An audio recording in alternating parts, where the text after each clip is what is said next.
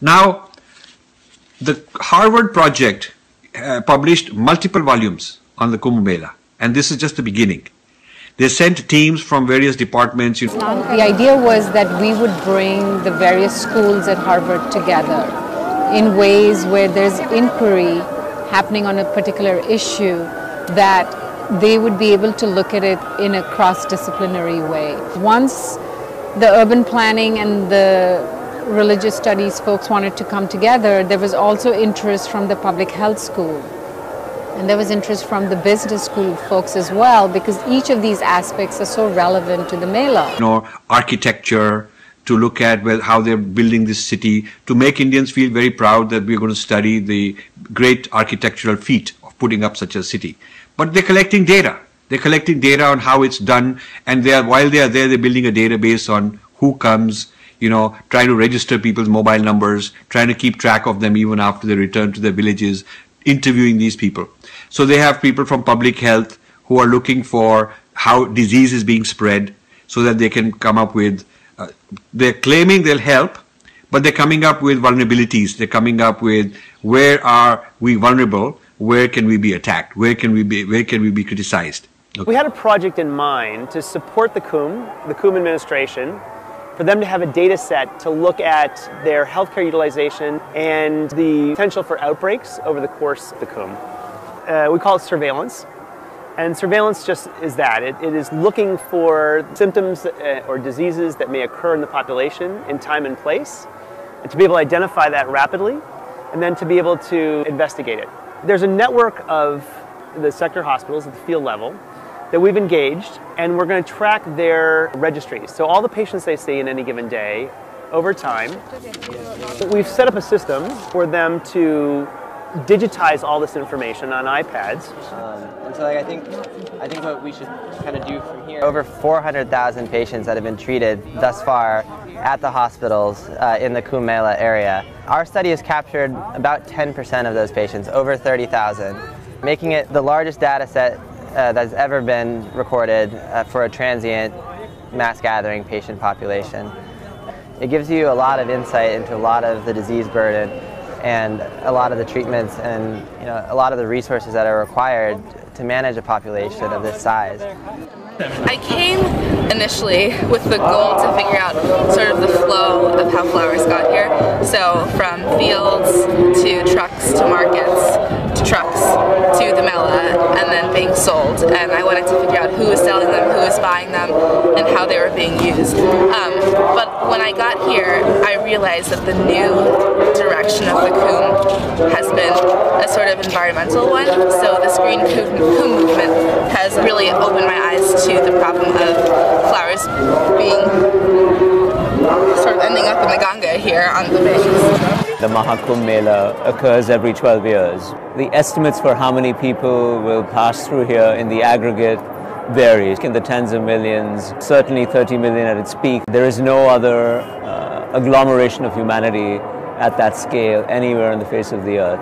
And so it's a real interesting laboratory within which some deep questions about all sorts of issues, urbanization, public health, property rights, social agglomeration, epidemiology, all sorts of questions can be asked. So that's the reason why we zeroed in on it and decided to create the infrastructure to allow researchers to come here. Dinah Eck from Harvard, who is leading this Kumbh Mela project, said that she's very sad that feminist NGOs haven't really taken the responsibility to do their job yet, and she hopes that this will change. And Ford Foundation soon thereafter started giving grants, started empowering NGOs that are going to be Kumbh Mela watchdogs. So you will see a whole lot of Kumbh Mela watchdogs producing all kinds of reports, PhD dissertations being written on this. This will be the new fashionable site for anthropologists, human rights workers, and so on. People who come here are convenienced, you might say, by the fact that there is this wonderful grid of an urban infrastructure that has been placed here so that they can live here for a month or for a few days. But the reason they come is something far more nuanced than that. They come because they want to bathe in the meeting rivers, in the Sangam the Ganga and the Yamuna and the Saraswati, and they come because they want to have the blessings of the religious teachers. Our students are mapping in a different sense. They're looking at the meaning behind the facades, at what takes place on these streets and within these pavilions. Okay, so various departments, religion, wanting to look for, is it a Brahmin-dominated thing, which it is not.